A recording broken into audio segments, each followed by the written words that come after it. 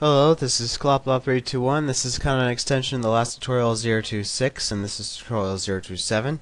And this tutorial is going to be going over form login with hashing.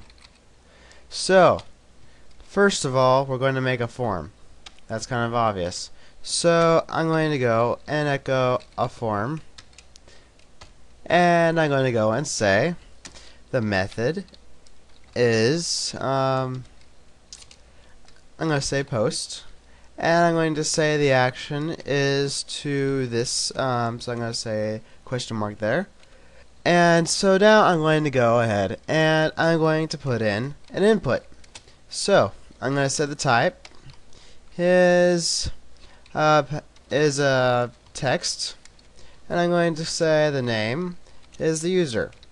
And I'm going to close that. I'm going to say, going to put here username, and I'm going to go back and say password, and do the same thing pretty much. And for the type, I'm going to put in password, and for the name, I'm going to put in pass, and I'm going to close it with that.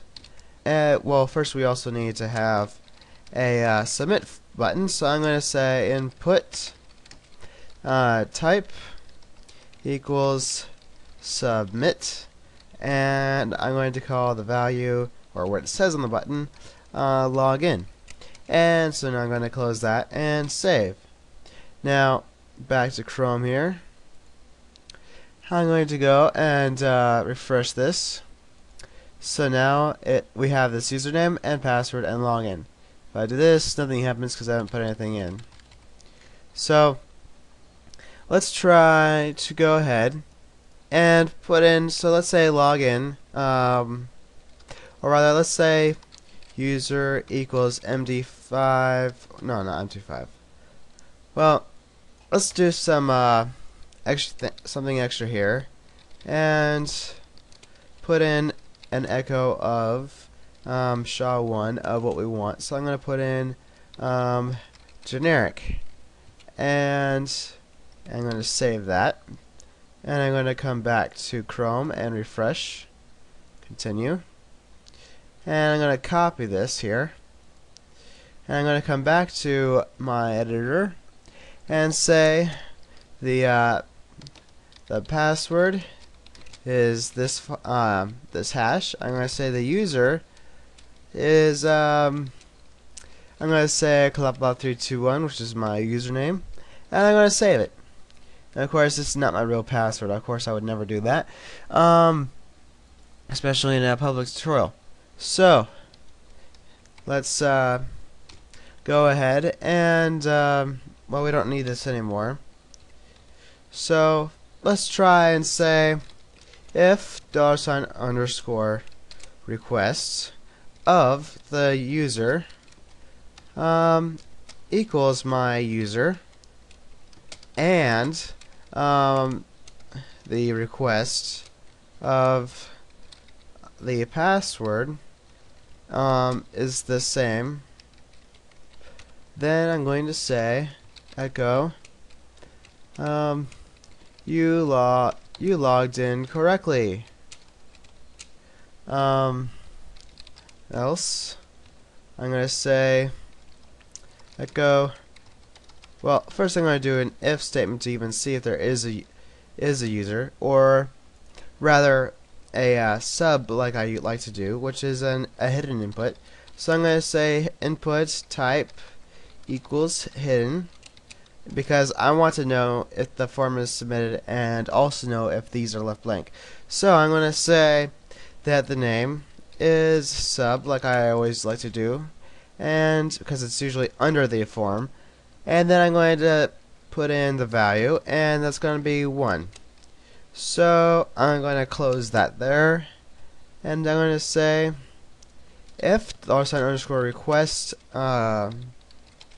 sub, and I'm going to put in is set, and go ahead with that, and say echo you failed at logging in. and that's I also need to put a semicolon there, and I'm going to save it. So let's check this out. If I refresh, well, I'm just going to do this, and I shouldn't see that anymore. So if I put in tacos for you, and I put in generic, obviously I just failed. But if I put in clop 321 and put in generic into the password, then it should work.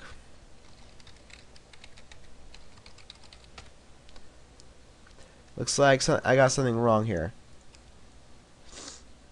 Generic. Oh, that's right. I forgot. I need to do the SHA-1 of the password. That was my mistake there. And I'm going to trim this first, just in case if they put any spaces into it beforehand on accident. And I'm going to go back to my browser, and I'm going to put in clop 321 and put in generic for the password again. And there we have it. A pretty simple login and check form. Now, if you're going to be looking up the password in the database, for example, you're going to take their username here, and also it'd probably be safe to trim it.